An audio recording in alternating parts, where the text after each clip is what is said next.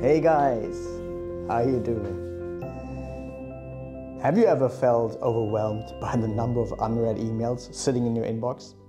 Did you ever wonder how you can get ahead of the ever-growing flood of emails coming at you? Well, you're not alone. I've seen countless high-efficient professionals who had an inbox filled with thousands of unread mails. Some even declared inbox bankruptcy, stating that they could not keep up. But it doesn't matter whether you get only a handful or over 100 emails a day.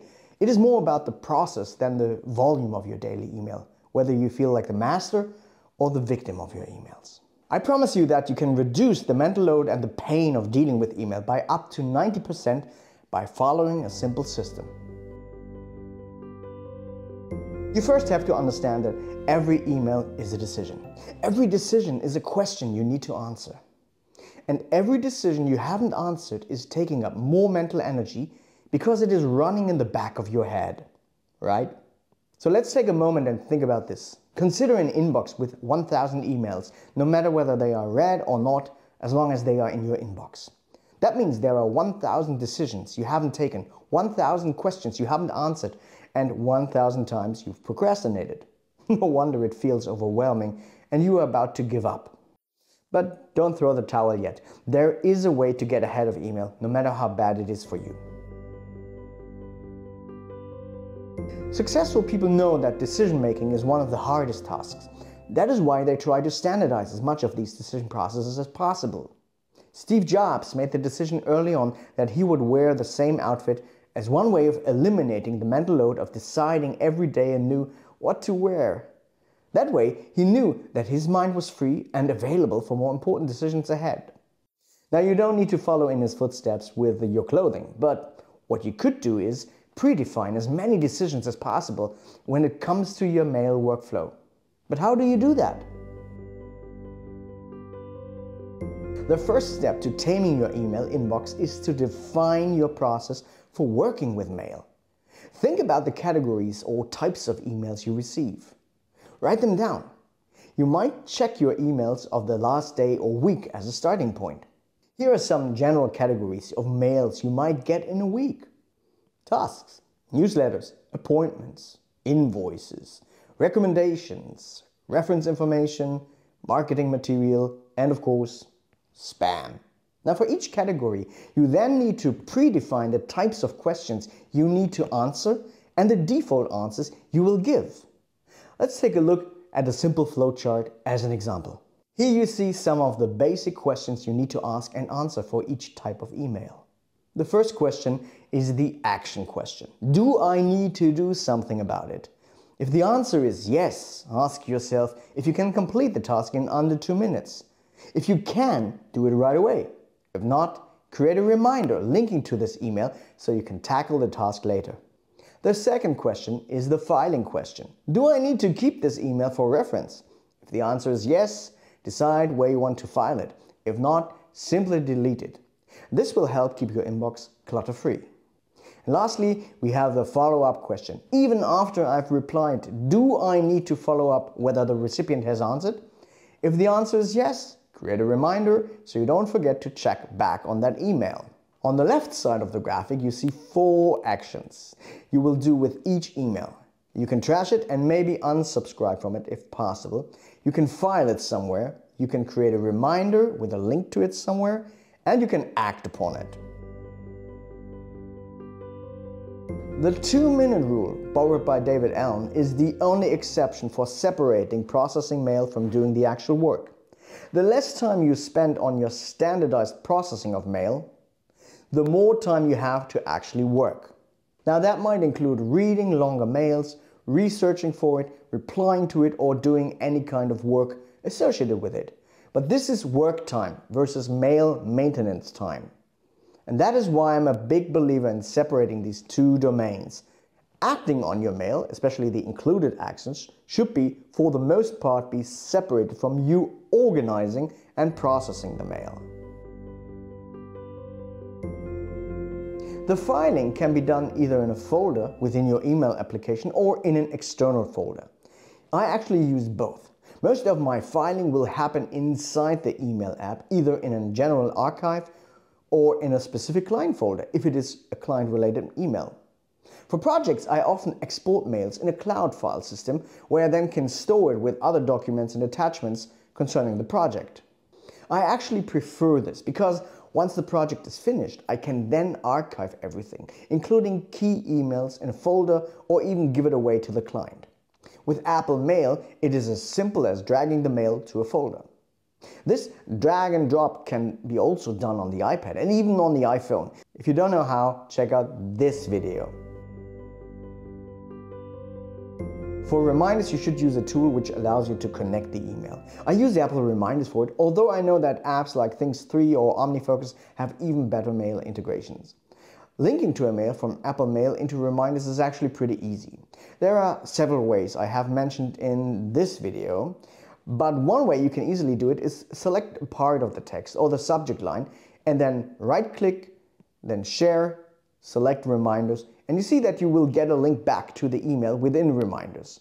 You can click on the I symbol or at the bottom to change the date to be reminded, and at the bottom of this list you can also select the list where you want to place the reminder. Before I create a reminder, I always ask myself whether a short reply below 2 minutes might be enough to get the ball rolling. Then I would reply immediately and only create a reminder if I wasn't sure the person will get back and I need to follow up. One thing I do is I actually use the flags on my Apple Mail system as a quick reminder if I know I will reply today. Say I am at a dentist and can't answer now because I don't have access to files. Then flagging is enough of a reminder for me to get back once I am in my office. However, this only works if the rule is that no flag should be there for more than 24 hours. You don't want to have flags all over your 100,000 emails. So you see, it doesn't matter whether you use one or several reminder strategies, as long as you have documented them and use them consistently. There is no need to be religious about it. There is a lot of power in writing your decisions down. Once you've documented your system in this way, you will be crystal clear about how to deal with all of these types of emails, and your decision process will be mostly on autopilot, reducing 90% of the mental load and associated fear that often comes with lots of emails. You don't need to create an elaborate flowchart for that. Creating a simple text document is all it takes. In the description below, I will link to a default text document in which I give you an example on how to do this. And you don't have to do it this way, but once you've created your own process document, you will experience a clarity and ease like never before when it comes to mail. So I highly recommend it to you. Now, if you have a lot of emails in your inbox, the process of cleaning it up might be too much to do in one session. For this, you need to use the Backlog Folders method. It is the key method for clearing up a large inbox and implementing the defined process. The purpose of the backlog folder is to temporarily store all the emails that you haven't yet processed or made decisions on. And this helps to clear up your main inbox and reduces the mental clutter of having countless unread emails staring at you. To start using the backlog folder, simply create a separate folder in your email client and name it Backlog, or any other name that suits you. As you go through your inbox, any email that you haven't yet processed or made a decision on should be moved to the backlog folder. It might actually be a good thing to move it all in the backlog folder and start from a clean inbox if you have something over 100 emails in your inbox. So anything greater than you can do in one session. The backlog folder serves as a holding area for these emails, allowing you to focus on the ones that you have already processed and made decisions on. In this way, you can prioritize your attention and energy on the emails that require immediate action or response. There is just one cardinal rule here. There is only one way with your backlog folder once you've put all your old inbox emails into it. And the only way is out. You are not allowed to add more mails to it. All your new mails need to be processed as discussed. Once you have processed all the emails in your inbox, you can then start working on the emails in the backlog folder. This is where the defined process and the questions for each category of email come into play. As you work through the backlog folder, apply the defined process and answer the questions for each email. Decide if you need to take action, file it for reference, or follow up on it. By doing this, you are systematically making decisions on each email and reducing the mental load associated with them. With each decision, you will reduce the backlog folder by one email. It's important to set aside dedicated time to work through the backlog folder regularly. This can be done daily, weekly, or whatever frequency works best for you. By establishing a regular routine, you can ensure that the backlog folder will one day be gone and your inbox stays organized forever. Also, it might make sense to sort the backlog folder by either date or sender name. Sorting by sender name might allow you to make similar decisions for a group of mails coming from the same sender. Unfortunately, this is not possible on iOS currently, so you need a Mac for that. But maybe you want to process all of your Amazon mails in one go, and then it's a great option. Another strategy is to leave the backlog folder as it is. Call it Backlog 2023 or something like it, and only process new mails. I leave the choice to you. Using the backlog folder method, you can effectively clean up a large inbox and eliminate the pain of dealing with a flood of emails.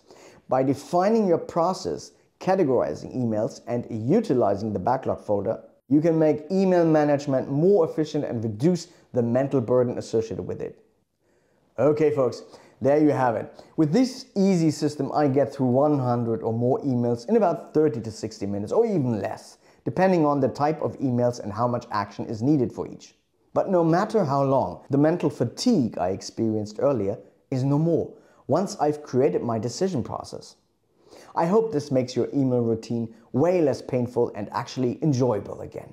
And if you want to eliminate even more stress in your life, check out the next video about the one app you should have on all your devices to capture everything.